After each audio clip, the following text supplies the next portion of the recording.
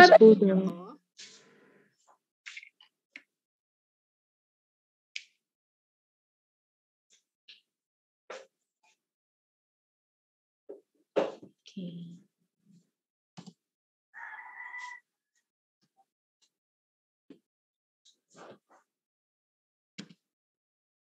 Okay.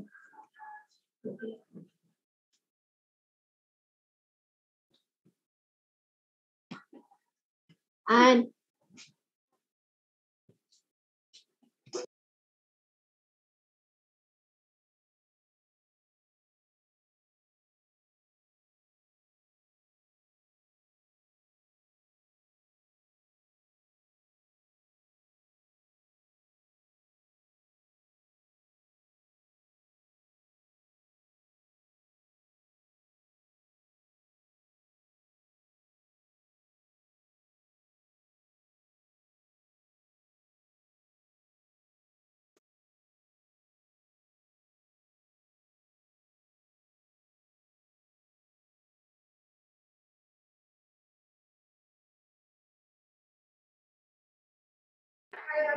so, the objectives of my lecture is to state essential principles of human genetics and birth defects. Can everyone hear me, ha? Okay lang? Opo, Dok. Okay, sige. Yes po daw. And then, to describe the Mendelian and non-Mendelian patterns of inheritance in humans and list examples of disorder for each type, and to explain the different types of chromosomal abnormalities, and to be able to discuss the different types and mechanisms of mutations in genes leading to disease. So before we come to the lecture proper, we'll first revisit the following terms. I know carry na natin ini, but then parang for this lecture only, genetics, the science of heredity and biological variation. Genotype is the set of genes of an organism. Meaning set siya. So each one of us composed of set of genes. Di pwede maging mawaray ito sa kaset. Kasi kung mawaray, so we are not here, di ba? Phenotype is a physical manifestation of the genes, and alleles are the different versions of a gene that occupy the same locus. So the phenotype is the physical, the alleles are the versions. So the alleles are of two types, homozygous and heterozygous. Homozygous are individuals with identical alleles for a given locus. The heterozygous are the individuals with different alleles for a particular locus. So the dominant, there are two kinds of trait. I know you all know this. The dominant and the recessive. The dominant trait, if a gene in a pair specifies the phenotype instead of the other genes. The recessive traits are traits or diseases that manifest only when both copies of the genes are the same. And then, the locus is the region of the chromosome where a gene is found. Okay na? Okay na kita definition, ha? So let's come to this. This is called a pedigree. I hope every one of you knows this. This is the drawing kung nag-ano kita genetic parang history taking. So we draw this so in the history taking, we draw this kind. So this is the recessive inheritance, it's the dominant inheritance. So ano po yung meaning ng recessive? The traits or disease that manifest only when both copies of the genes are the same. So the same siya. It is parang siya is symbolized by the small letter N. Dominant inheritance, parang ano yung meaning nun? Is if a gene in a pair specifies the phenotype instead of the other gene, di ba? So affected father, normal mother. So recessive, both may the carrier.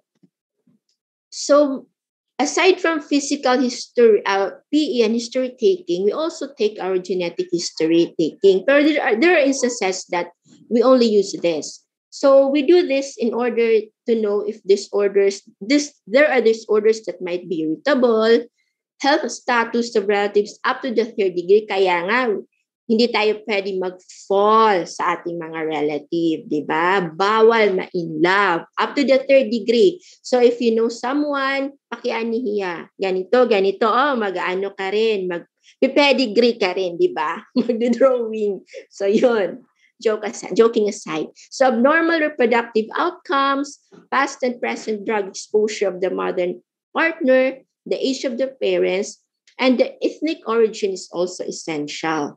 Diba? So these are the symbols, common symbols used to construct pedigrees. So hindi na ako mag-aano dyan.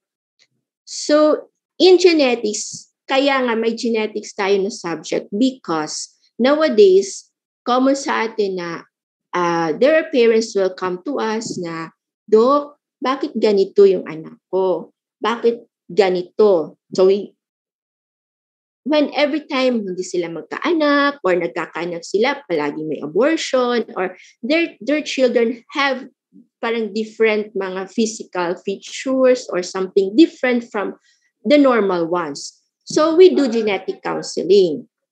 Sa genetic counseling, hindi lang yan pa-counsel na ganyan. If we are general pediatricians, general physicians, we usually refer these patients to a team composed of the geneticist, the obstetrician, and the laboratory. So the primary care provider, in which we are the ones, the general practitioners, na refer natin sa obstetrician. So this obstetrician or these pediatricians who are parang trained to do this will refer this to the geneticists. Who are these geneticists? Where can we find them? In the Philippines, we can find them at UP. UP Diliman meron. And then, as far as I know, we are referring our patients sa newborn screening center, which is found in Iloilo. Madami silang geneticists doon. So, kita ng mga general practitioners, general providers, the primary care providers, usually we note for the maternal age, the consanguinity of the parents, early infant losses, may mga abortions ba, gravida 1, para, ganyan. In early infant losses, abnormal TRC, fetal anomalies, and then teratogen exposure of the mother or both parents.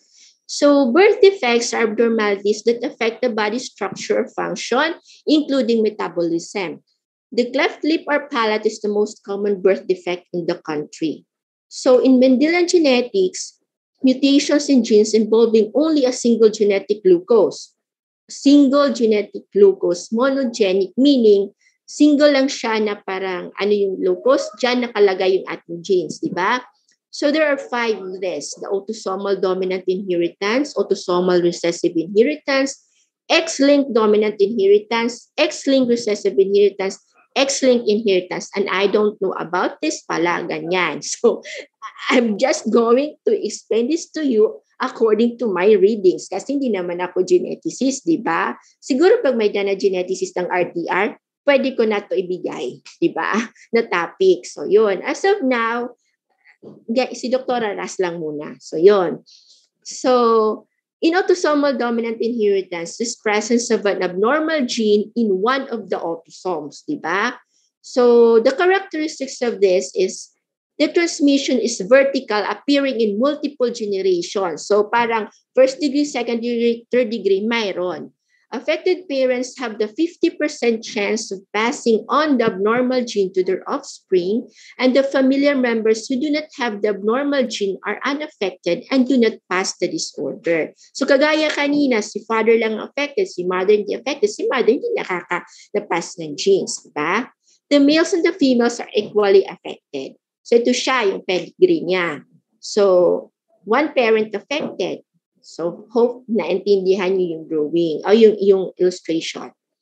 Examples of this are, the common of these are the familial hypercholesterolemia. In my entire 10 years of practice as a physician, wala pa akong nakita nito. I don't know sa mga high na nga mga centers sa Manila, sa Cebu, I don't know. So one of the most common autosomal disorders in humans, and this is due to a defect in the low-density lipoprotein receptor, your LDR gene on chromosome 19. Diba? Bigatin siya, si LDR, si chromosome 19. Let's, parang i-turn on natin yung imagination natin ngayon. So ngayon siya. Mag-imagine tayo. So LDL are low-density lipoprotein this transports our cholesterol from the liver to the tissues of the body. So kung decrease siya, parang mag-increase, di ba? Si low is the bad cholesterol, di ba? As far as I know, biochem. So the manifestations is increased levels of circulating cholesterol. Kaya nga, kasi bad cholesterol, so nag-i-increase siya. Loss of the feedback inhibition of the HMJ-CoA reductase. Do you still remember HMJ-CoA? Ako 10 years na, kasama ko pa rin siya. I don't know kung may naiba na sa kanya ngayon, di ba? So increased phagocytosis of the low-density lipoprotein by the macrophages. So a person having this will present with elevated serum cholesterol, skin and tendon xanthomas, santilasmas, and premature atherosclerosis. So parang naninigas kahit bata pa, 'di ba, sa mga matatanda, injuria, common sa kanilang atherosclerosis kasi nga part of aging. Pero sa mga bata dapat wala. The treatment is statins. This causes the inhibition of your HMJ-CoA reductase. Ano na imagine mo na ngayon si pathway, si HMJ-CoA pathway? Sana na imagine di rin ako mabalik itong adto. Kasi di rin naman ako magbabiochem, di ba? So, are you familiar with this person? Sino siya? Alam niya. Nakilala ka mo iya? Do you know him? Sino siya? Abraham Lincoln? Yeah, President of the United States of America. Doctor, what is he doing there? Bakit siya naging part ng genetics? Very much an example of genetics siya. Di ba ang taas niya, ang haba ng mga extremities, di ba? Napapansin niyo ba yung features niya? Yung face, yung mga extremities, yung height, di ba? So what does Abraham Lincoln have? He has Marfan syndrome. Familiar? Mga dear? Are you familiar with Mr. Marfan syndrome? Or mag-i-imagine lang naman tayo? Familiar? Yes, daw. Oo, di ba? Ang daming ganito nakikita natin sa movies, mga artista na parang ang haba ng mga extremities, ang haba ng mga ulo, ganyan, mga lieg, ano ba yan? So prevalence of 1 in 5,000 in the general population. This is a connective tissue disease caused by the mutation in fibrillin 1. Si fibrillin na naman, FBN1 gene on the long arm of chromosome 15. Si hypercholesterolemia is chromosome 19. Si Marfan syndrome is chromosome 15. Mga board exam talaga ito, di ba? Fibrillin is a glycoprotein which is essential for the formation of elastic fibers found in your connective tissue. Si fibrillin 1 gene provides the instructions for making fibrillin. So yun, that's the story. So para makadiagnose tayo ng Marfan syndrome, we should use the clinical criteria which is known as the GENT nosology. This includes we will note for the muscular deformities, we will note for the tall stature, unusually long and slender limbs, scoliosis, chest wall deformities, arachnodactyly, yung haba ng mga fingers, hyperextensibility of the joints. And then the cardiovascular aberrations. Some patients will have mitral valve prolapse, mitral regurgitation, aortic root dilatation, aortic competence, which will be diagnosed through your 2D echo. Ocular abnormalities, which includes your myopia, ectopia, and then pulmonary disorders such as spontaneous pneumothorax, apical blebs, skin abnormalities such as stria atropica, hernias, lumbosacral ectasias, and then this revised GENT and nosology puts more weight on the cardiovascular disorder. As far as I know, when I was in PCMC, ang uso ng Marfan syndrome doon. Kasi ang daming mga adolescents na ang tataas. So what we do, usually, parang na-memorize na namin si GENT. Si Maring GENT, na-memorize na namin to para ma-diagnose namin si Paring Marfan. Ganyan. So, usually, pag kami, nakikita namin agad na may mga long extremities, we usually do our cardio exam, 2D echo, ganyan. So pag nag-positive siya, isa lang, usually label the patient as Marfan syndrome. So aortic root aneurysm and ectopia lentis are also identified as cardinal clinical features. So in the absence of a family history and presence of these two manifestations, it is already sufficient for the unequivocal diagnosis of your Marfan syndrome. The treatment is the prevention of the complications. Kaya nga, the complications, the cardiovascular complications, so yun yung tinitreat natin. So we give beta blockers. Affected individuals may have shorter lifespan due to cardiovascular complications, di ba? So, ito siya. The inheritance of the Marfan syndrome. So, si father ang meron, si mother wala. So, half-half. 50% of the children will get the Marfan syndrome.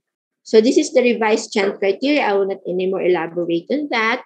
So meron siya mga katumbas na mga weight of numbers. So maximum total of 20 points. Scores of more than 7 indicate systemic involvement. So ito siya. Ito yung picture. Si pectus carinatum, pectus excavatum. And then you note for this one the rest sign. Commonly we do that. Kasi parang hindi talaga natin maabot yung rest natin. Pero kung ang haba-haba ng mga kamay, maglalalahos pa, di ba? More than pa. Ito siya. Try nyo sa inyong lahat. The thumb sign, in which the thumbnail projects beyond the border of the hand. Ako wala. So wala talaga akong Marfan's kasi short ako. Di ba? Dwarfism ang sa akin. Then, ectopia lentis, dislocation of the ocular lens. And then, aortic dissection, di ba? Kilala niyo siya, ang gwapo-gwapo niya, di ba? Sino siya?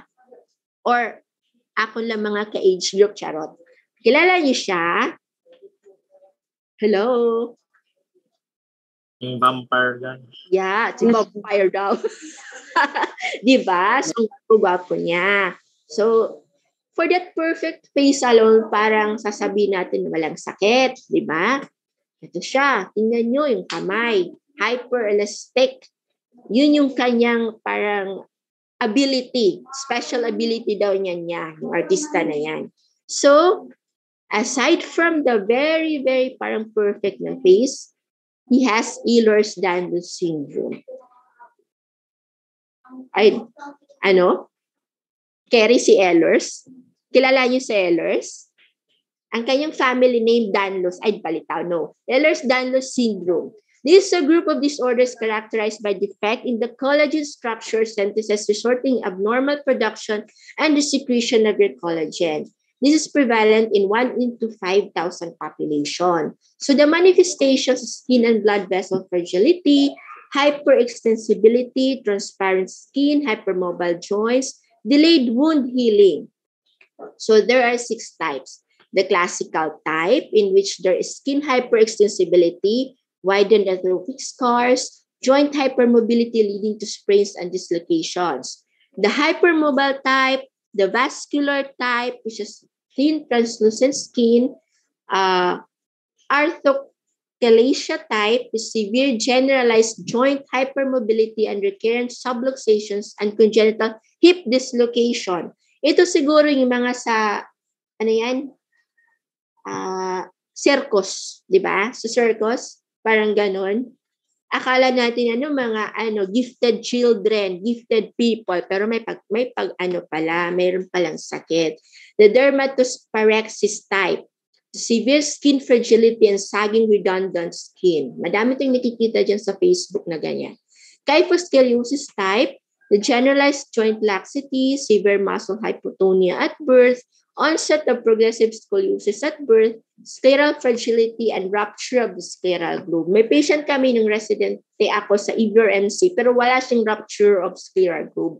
Minanage siya, ni-refer siya sa geneticist, parang diniagnose siya as Ehlers-Danlos syndrome. Pero hindi namin siya nailaban for mga case presentation kasi kulang kami ng laboratories. Yun lang. Ang dami natin. Tingnan nyo pag nag-clerkship kayo, nag-intern, nag-residente, ang daming patient which will be parang if you can see them, one case, hindi mo na makakalimutan. Sabi mo, thank you Lord, naging doktor ako. 'Di ba? Parang gano'n ba? So it's not only that we will, the lesson in this subject is that we should treat our patient holistically. Mag-history tayo, mag-physical exam, hindi lang kung anong pinunta ng patient, ubo lang pinunta, ubo lang iti-treat mo, di ba? So you should interview, you should make history, you should do your physical examination thoroughly. Marami pa kayong makikita sa iyong mga pasyente.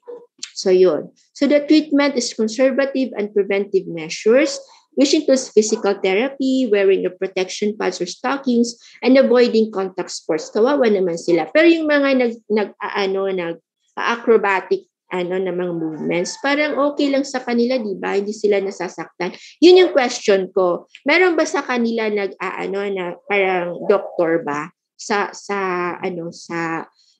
circus? Yun yung question ko na hindi ko pa nasasagot at wala pa akong natatanungan. Sana may matanungan kayo niyan. Nagpabulig pa, So, this is our scoring. Yung kanina sa more fun, si Gent yun. Ngayon si Beton naman. So, 1-1-1 siya. Hindi siya mahirap i-memorize kasi ang mga mga parang scoring of 1 lang siya. So, ito siya, can you bend your thumb back? Baka ngayon, i-beton score nyo mga sarili nyo, baka meron kayo, balitaw. So, you bend your thumb back, your right thumb again, then your left knee, your right knee, tapos can you put your hands flat on the floor with me straight? Can you bend your little finger up to 90 degrees? Ang sakit niya, di ba? Right hand, left hand, and then can you bend your elbow backwards? Amazing. Right arm, left arm, di ba? So, mga ganyan. So, this is again the pedigree. So, this first na degree, so parang mga mga males affected, tapos may females. Sa second degree, parang ang females na lang, 25%, males 25%, then si female meron na. Sa third degree niya, second degree, third degree pala. So fourth degree parang hindi na masyado. More on males na lang, di ba? So neurofibromatosis type 1 or bone rattling host disease, this is the defect on the tumor suppressor gene NF1 on chromosome 17. 1 out of 3,500 live births. We also had this one patient when we were on our residency training, a neuro patient brought into us due to seizures. On and off seizures na parang pabalik-balik, EEG na, maintained on phenobarbital, diagnosed with seizure disorder. When Dr. Latorre handled the patient, na PE ni Dr. Latorre, it was during the time na Dr. Latorre was able to see the patient that the patient was diagnosed with neurofibromatosis. Imagine that, di ba? Dahil hindi kami nag-PE ng maayos. Siyempre, residente. Diba? Yun lang, lesson. So, the manifestations are this one. The multiple neurofibromas, cafe au lait spatosal siya, cafe au lait. Dish nodules, optic pathway gliomas, learning disabilities, short stature, seizures, hypertension, malignancies. And our patient, di ko siya makakalimutan even if I was already 10 years nga away from my pediatric residency, ang patient had cafe au lait spots, seizures, and hypertension. Yun yung manifestation ng patient namin. So the treatment is minimal medical management, surgical intervention for tumors, screening for structural and functional complications every 6 months. Naka-reach na during this time, parang alert na kami. So, I have this high index of suspicion in red color. Kasi, why did I did this? Natagan kami in 14 days demerit. Diba? O yun. So, di ko talaga siya makakalimutan. Ganun yan siya. Yung mga cafe au lait spots. Diba? Yan. Happy to hear. We count that. Ito siya, yung sa eyes. Diba? What do you call that? the optic pathway, the leash nodules, mga ganyan. Ito siya, optic pathway. So for diagnosing this, this is based on the presence of two of the following. 6 or more cafe au lait macules over 5 mm in diameter in prepubertal individuals and 15 mm in greatest diameter in postpubertal individuals. 2 or more neurofibromas, prickling in the axillary or inguinal regions, 2 or more leash nodules, optic glioma, a distinctive osseous lesion such as phenodysplasia or thinning of the long bone cortex or with or without pseudoarthrosis. First degree relative, so we will ask, with any one by the above criteria. Di kita mapakya na may daka relative nga may neurofibromatosis, may daka relative na may daka pheolis pa, so di ba social naman yan, di ba? So, in our own way, we will ask iton mother kung may da siya nakita ng mga relatives na ganon. So, ato nito way, kung paano natin aaas. So, this is the end of my first lecture. And let's not take time to deliberate, but when the time for action arrives, stop thinking and go on, di ba? Ano inihiya? In a short way, please, kita at yung mga patient, panginanuahin maupay, di ba? Samgang tab may video. So, actually, 3 parts in siya. Kasi mahaba, masakit sa lalamunan i-lecture. So, my question,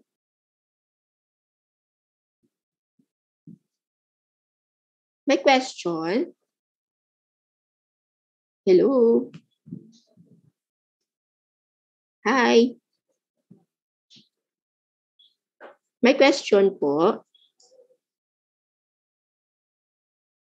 Wala po ata, Doc. Okay, so Dr. Arminita, can I ask you, mares pa kita ha, kasi ang vocal cords medyo ano na. When is our next meeting? Sa Monday? Do you have a class on Monday?